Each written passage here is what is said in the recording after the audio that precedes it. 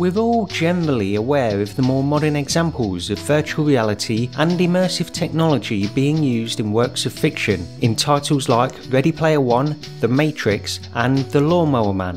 But what is the first example of something akin to VR being mentioned in fiction? The Man Who Awoke is a series of short stories by Lawrence Manning that were originally published in Wonder Stories magazine in 1933. It tells a science fiction tale of a man who puts himself into a state of suspended animation, waking every 5,000 years to see the progress of humanity. In the year 15,000 AD, the book describes how people are able to place themselves in eternal dreams, having their senses manipulated to sleep their lives away in scenarios of their own choosing.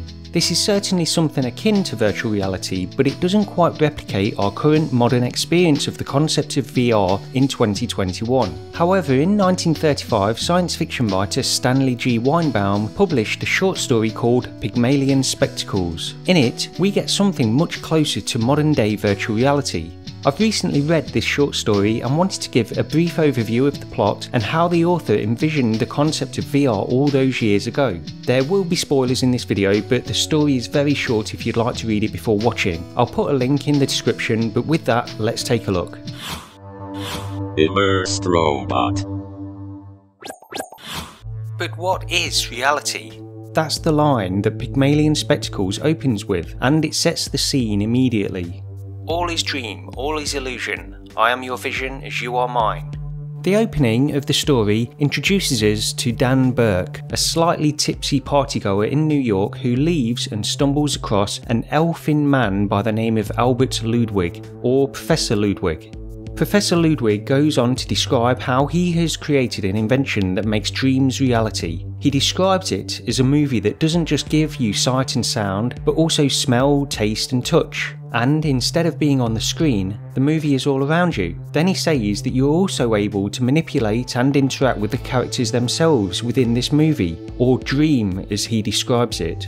Interested, Dan returns with Ludwig to his hotel room, where the professor produces a pair of magical spectacles, which he fills with his specially designed liquid solution.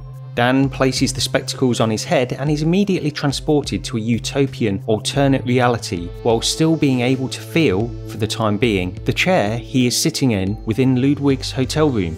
From here, the story describes the new reality and further revelations take place. I won't go too in depth with all aspects of the plot, but the interesting aspect of this story is how closely it highlights what modern day VR is trying to reproduce.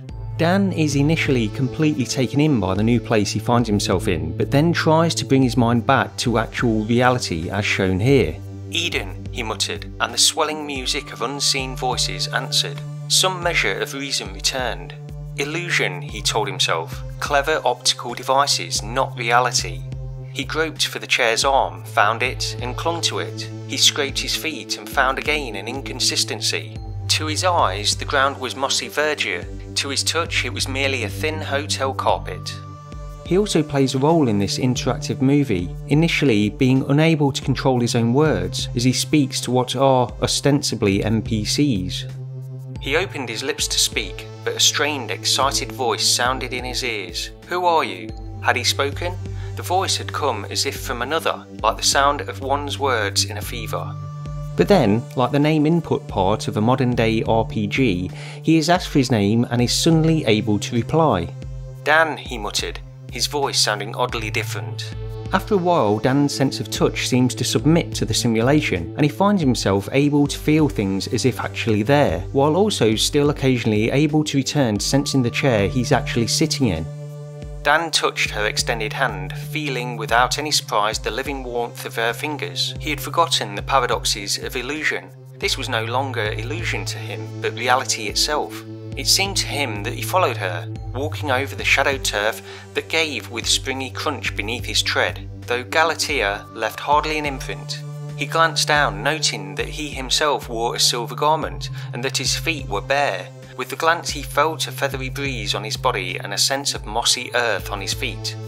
The longer Dan experiences this simulated and interactive dream, the more he seems to become enveloped within it. He goes on long walks along streams through incredible forests and sees unbelievable vistas, becoming completely absorbed by this reality. Then, after a while longer, he seems to become confused between one reality and another as the story draws to a conclusion. It vanished, but the trees writhed and the sky darkened, and he swayed dizzily in turmoil. He realised suddenly that he was no longer standing, but sitting in the midst of the crazy glade, and his hands clutched something smooth and hard, the arms of that miserable hotel chair. He struggled to his knees. Walls, Ludwig's room, encompassed him. He must have slipped from the chair. The magic spectacles lay before him, one lens splintered and spilling a fluid no longer water clear, but white as milk. Confusion seems to follow Dan for a while longer, even after returning to actual reality the following day. He woke late in the morning, staring uncomprehendingly about for the fountain and pool of Paracosma. Slow comprehension dawned. How much of last night's experience had been real? How much was the product of alcohol? Or had old Ludwig been right, and there was no difference between reality and dream?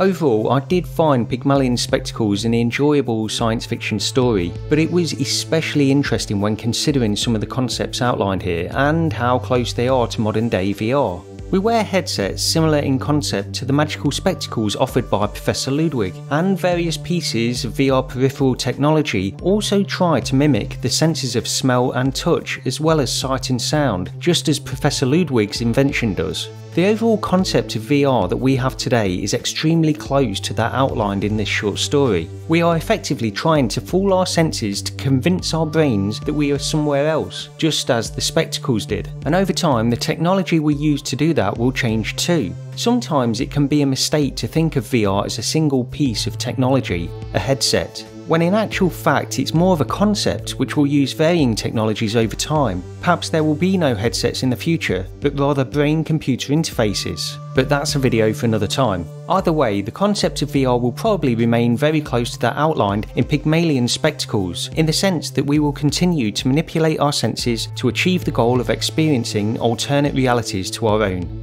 I do recommend people reading Pygmalion Spectacles. It's only a very short story and it is definitely interesting to read. But that's pretty much it for this video. Thank you very much for watching and I'll see you next time.